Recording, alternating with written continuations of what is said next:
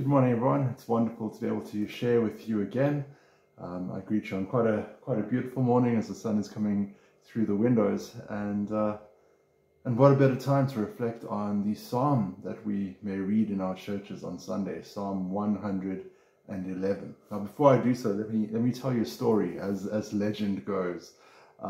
Sir Christopher Wren, who was the architect of, I believe, St. Paul's Cathedral, as he was showing the monarch of the time that cathedral after its completion, the British monarch reflected upon this great this great building, this great feat of architecture, and described it in 3 words. They said, it is amusing, it is awful, and it is artificial. And any architect in today's world would probably be crushed by such a description of their hard work, of something as beautiful as St. Paul's Cathedral. It is amusing, awful, and artificial. And yet the story helps us to remember how language changes over time, because amusing meant amazing, and awful meant awesome, and artificial simply meant it had been, such a feat had been created by hands, was incredible to believe. And so I reflect on this story because in Psalm 111 we read the verse, "The fear of the Lord is the beginning of wisdom." And we struggle with that word sometimes. We struggle with the word fear because that word in our connotations is quite a negative word. To be fearful of something, to be afraid of something, means that we grow anxious, that we have anxieties, that we are not calm in the presence of fear. And yet the author did not intend it so. In fact, fear could rather be understood as awe. Being in awe of God, revering, reverence of God is the beginning of wisdom.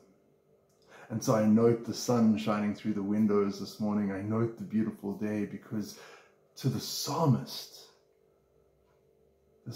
believes that understanding that God's hand is in everything amazing, in everything awesome, not awful, in everything awesome, we see God's hand at work. In fact, Eugene Peterson in the Message writes it beautifully.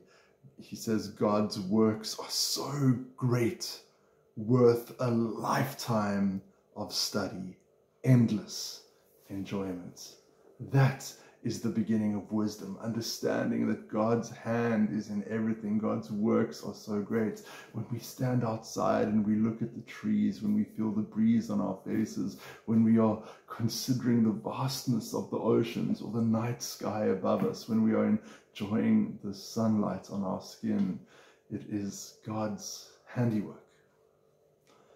And how amazing is that God? And when we stand in awe, we're at the starting point of wisdom. We're at the starting point of understanding that God is present in everything, and that God is constantly with us. Again, as Eugene Peterson says, that the good life begins in the fear of the Lord. And that simply means that we can live our lives knowing that God is always with us. So wherever you are today, if you're at work, if you're at home, if you're enjoying yourself in this beautiful day, be present of the God who made it all. Be present of the God who gave you the blessings that you receive each day, the ones that you realize and the ones that you don't. And be present with that God in the awe and the majesty of that God that gifted it to you.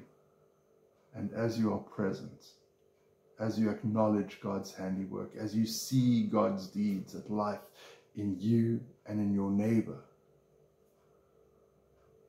remember that awe, that amazement, that wonder, that reverence is the place where we start living the good life with God for we recognize that God is truly with us. Let us pray. And so, Holy Lord, we thank you that we do indeed not have to be fearful of you, but rather that you inspire awe within us. That when we consider the works of your hands, when we consider the world, the created world around us, and when we consider your immanence within us and within our hearts as your Spirit guides us, Lord God, we are not fearful of you, but we are in awe. You take our breath away, and yet you give it to us in the very next instant, for you are the very air that we breathe, and we give you thanks this morning. And so be with us every step of this day, Lord, and reveal yourself to us in all of your handiwork, in all of your deeds, so that we may live this good life with you. We pray this in your holy name. Amen. Thank you, friends. Go in wisdom today as you see God in every place and in all things. Amen.